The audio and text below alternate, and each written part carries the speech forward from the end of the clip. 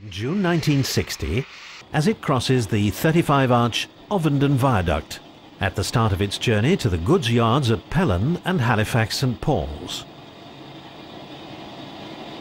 Both yards lay on the 3-mile-long Halifax High Level branch that left the Halifax to Queensbury line at Holmfield, and within a short distance of the junction the line entered the 819-yard-long Wheatley Tunnel.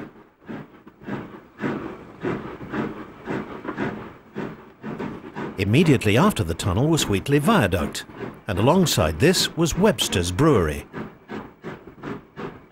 The line overlooked Wheatley Valley as it climbed steeply towards Pellon, and from there it was only a short distance to the terminus of the branch at Halifax St Paul's.